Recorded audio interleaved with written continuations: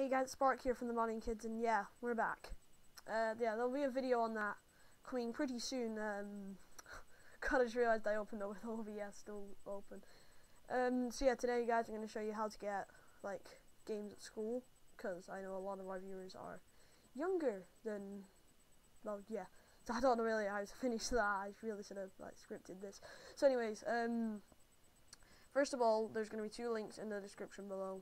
The first one is you're going to want the Adobe Flash Player. Now this should come already on your computer, but if it doesn't, just hit install now and it'll say this, and you can just do this and wait for it to do a thing with a thing, and then it should do this, and then just open it up. Now if I'm not mistaken, all school computers should come with this.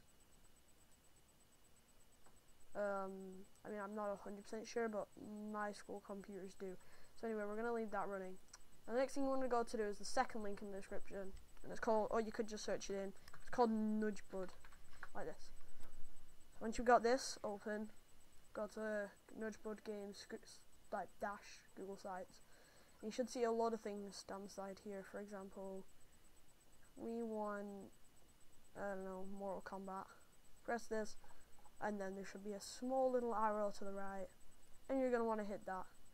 Should redirect to the auto close. Now because you got all of these, I suggest like Zombocalypse and Meat Boy. You want to keep, and however if you don't, it will just do that. You're going to want to hit finish on this.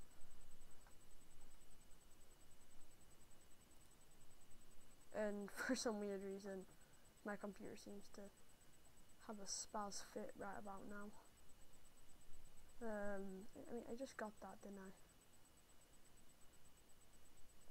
I don't care about Adobe stock images, but if you guys want some free Adobe stock images, do that. So anyway, go to here, and then it should be saved in your downloads folder.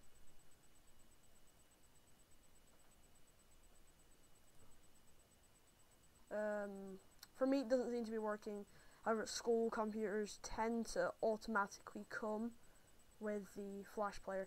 So just click on that and it should load. Now, obviously, sometimes the screens may be a little messed up, but there'll be the two links I use there to download all the stuff in the description below. And thank you all very much for watching today's video, and I'll see you in another one. So, see you later.